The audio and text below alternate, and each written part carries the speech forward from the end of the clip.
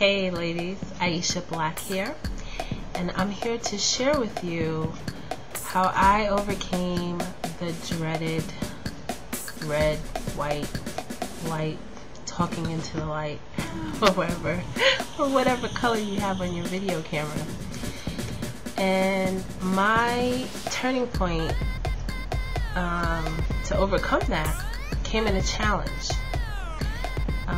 Samika Pledger was and still is my mentor, and she just challenged me to cut a video. Just cut a video, keep talking, whatever you want to talk about, and just cut the video so that you get comfortable talking to the camera.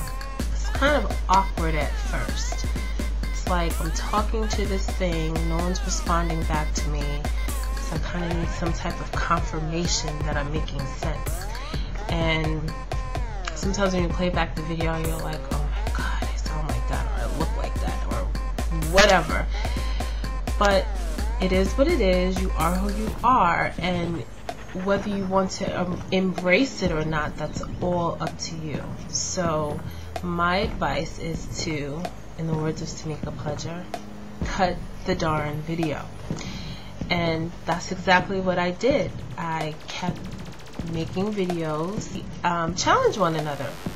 So, and I believe it was Layla that put out that challenge to just cut the video, and we all were doing a 30-day challenge and critiquing each other's videos, saying that that's a great point, or you know, this is a great video, offering suggestions, improvements, things of that nature. And Layla also did a free video editing training on this very same platform, and that just opened the floodgates for me. I was just having so much fun just learning all the different techniques that I learned in less than 60 minutes. And I cut a video, I think it took me all of maybe 30 minutes, and then I posted it online, and I got rave reviews. And here I am thinking it looks like crap, and I'm just throwing it together because I was playing around.